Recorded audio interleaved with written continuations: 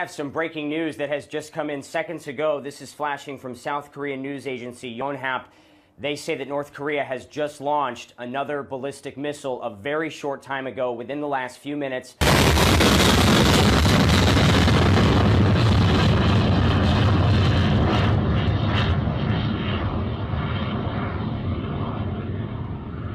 They say this was a ballistic missile. They are citing the South Korean military. Was it an old missile that they were just testing for show, or was it the new missile that could directly influence or target the United States?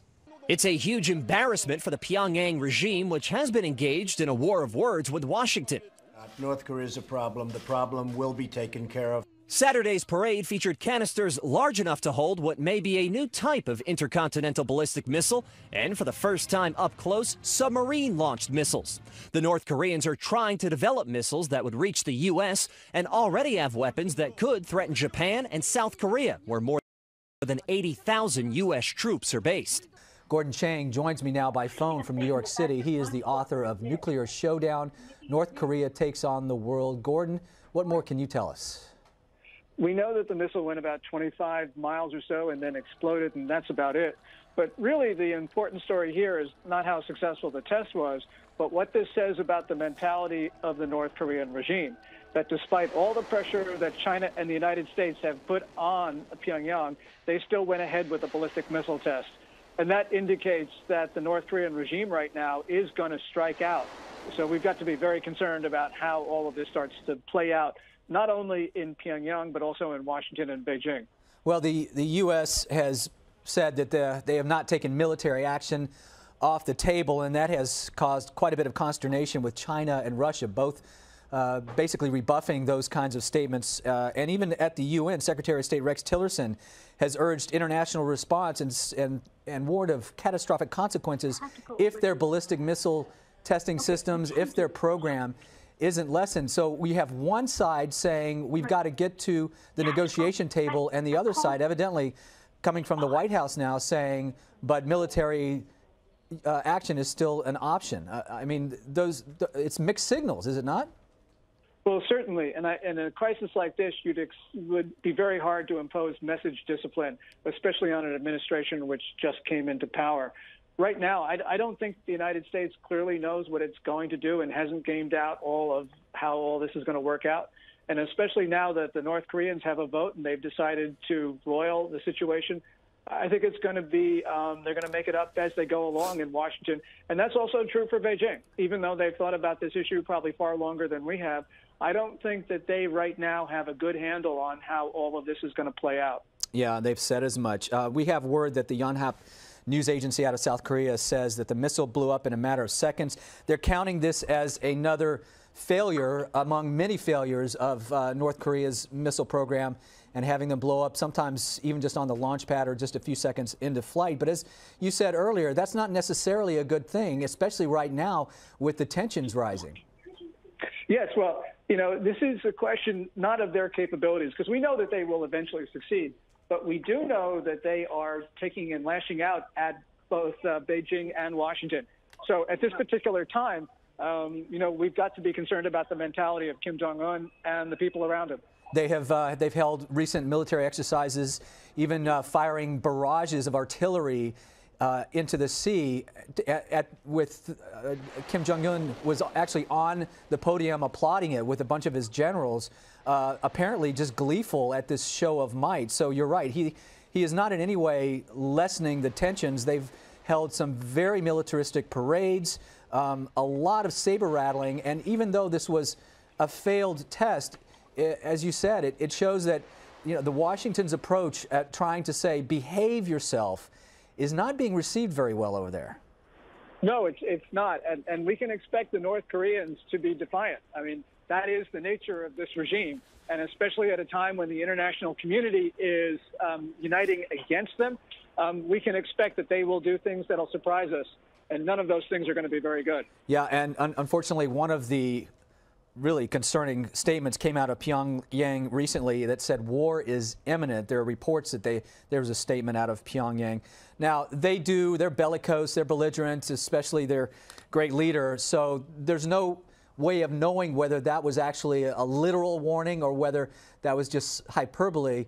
But given that they're still trying to perfect their ballistic missile program, and they're also willing to show the world that they have a very large military, supposedly a 1 million-man military with considerable armament pointed south, not at the U.S., which is, you know, the main concern around here, but they have artillery and missiles pointed south towards South Korea, where there are hundreds of thousands of people in the way of danger, in addition to around 29,000 American soldiers.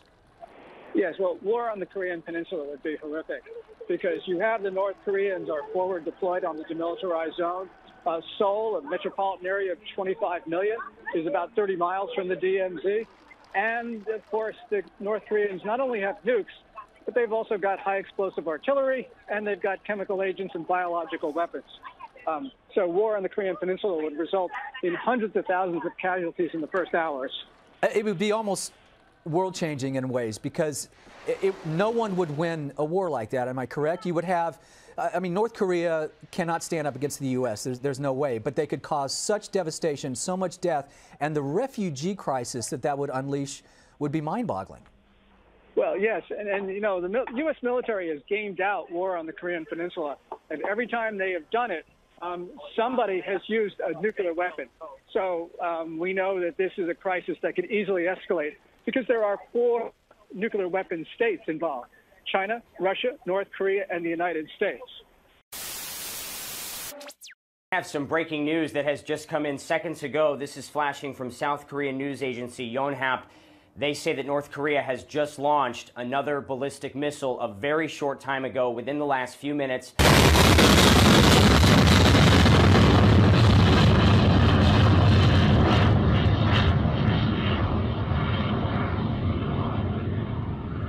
They say this was a ballistic missile. They are citing the South Korean military.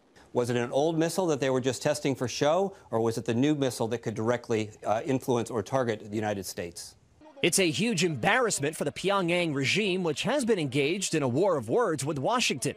North Korea is a problem. The problem will be taken care of. Saturday's parade featured canisters large enough to hold what may be a new type of intercontinental ballistic missile, and for the first time up close, submarine-launched missiles.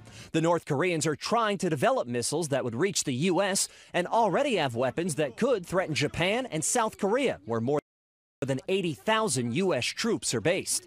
Gordon Chang joins me now by phone from New York City. He is the author of Nuclear Showdown: North Korea Takes on the World. Gordon, what more can you tell us? We know that the missile went about 25 miles or so and then exploded, and that's about it.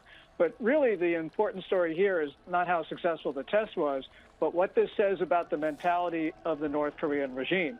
That despite all the pressure that China and the United States have put on Pyongyang, they still went ahead with the ballistic missile test.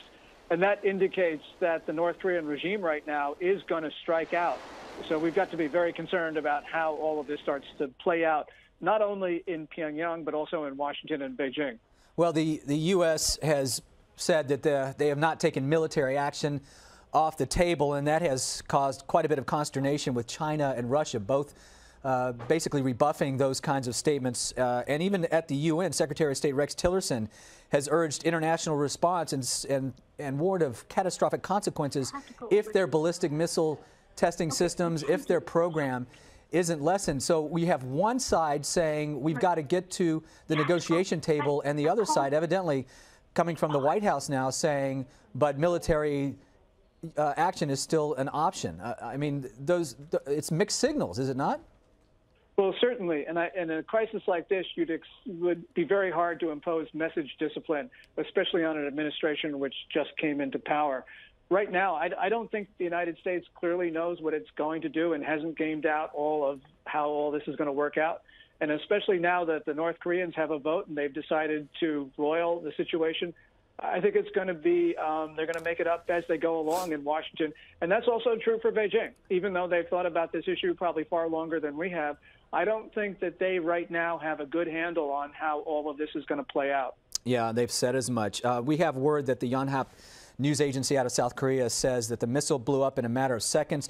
They're counting this as another failure among many failures of North Korea's missile program and having them blow up, sometimes even just on the launch pad or just a few seconds into flight. But as you said earlier, that's not necessarily a good thing, especially right now with the tensions rising. Yes, well, you know, this is a question not of their capabilities, because we know that they will eventually succeed. But we do know that they are taking and lashing out at both Beijing and Washington. So at this particular time, you know, we've got to be concerned about the mentality of Kim Jong-un and the people around him. They've held recent military exercises, even firing barrages of artillery into the sea. Kim Jong-un was actually on the podium applauding it with a bunch of his generals, apparently just gleeful at this show of might. So you're right. He is not in any way lessening the tensions. They've held some very militaristic parades, a lot of saber rattling, and even though this was a failed test, as you said, it shows that, you know, the Washington's approach at trying to say behave yourself is not being received very well over there.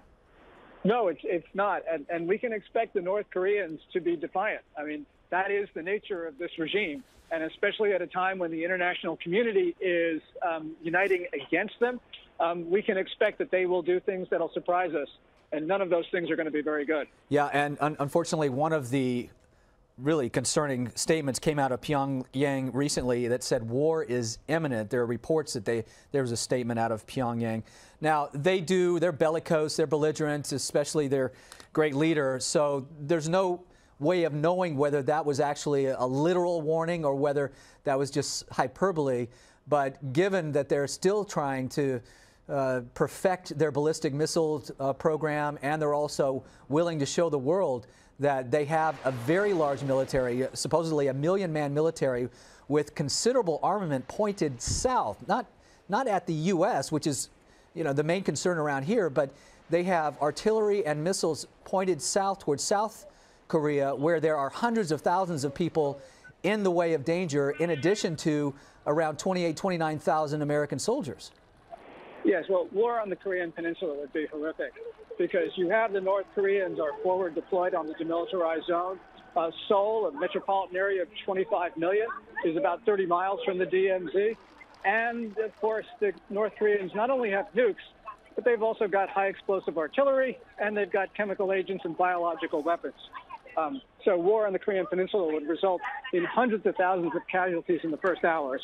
It would be almost world-changing in ways, because no one would win a war like that. Am I correct? You would have, I mean, North Korea cannot stand up against the U.S. There's no way. But they could cause such devastation, so much death, and the refugee crisis that would unleash would be mind-boggling. Well, yes, and you know, the U.S. military has gamed out war on the Korean Peninsula, and every time they have done it, somebody has used a nuclear weapon. So we know that this is a crisis that could easily escalate, because there are 4 nuclear weapon states involved: China, Russia, North Korea, and the United States.